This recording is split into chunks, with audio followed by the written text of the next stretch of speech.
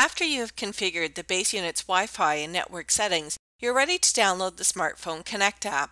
You can download the app directly from your smartphone app download service by searching for Panasonic Smartphone Connect. Make sure that you confirm that your smartphone is a supported device. Press Install to start the download, and then wait until the app finishes downloading. After you have installed the Smartphone Connect app on your smartphone, you're ready to start the app and register your smartphone to the base unit. Use your smartphone to perform this step.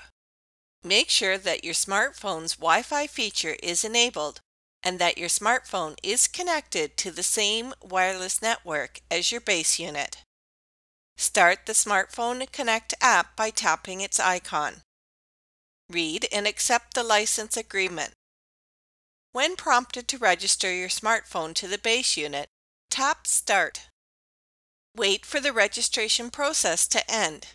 When registered, the app's keypad screen will be displayed.